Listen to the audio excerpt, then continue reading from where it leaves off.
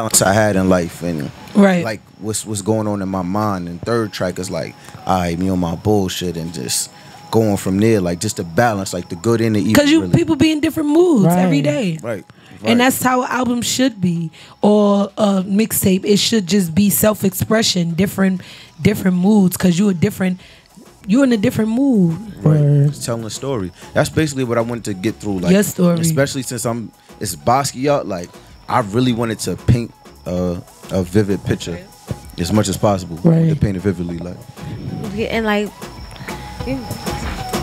But yeah, like for you, like I understand, because everybody always want to have their same flow, always want to do what they gotta do.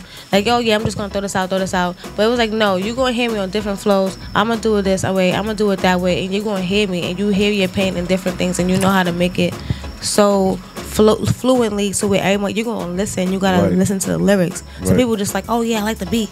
Oh yeah, nah. And it's like, oh yeah, I hear one person the lyrics, not the lyrics. Nah, when I hear it, it's like, oh, nah, I have to really sit here. I want to hear. And that was the point of it too, because I feel like how my voice is, I had to pick certain beats. Yeah. Because I don't like too many beats like with a lot going on. Because then it drowns out my voice. I have a powerful voice. Yeah. So that's why I started off like that, with like not that much beats. You just have your 1, 2, 3s, keep it simple. And then let me just play putty with the beat, and then just go from there. You have a message behind your music, and that's the most essential part of it all.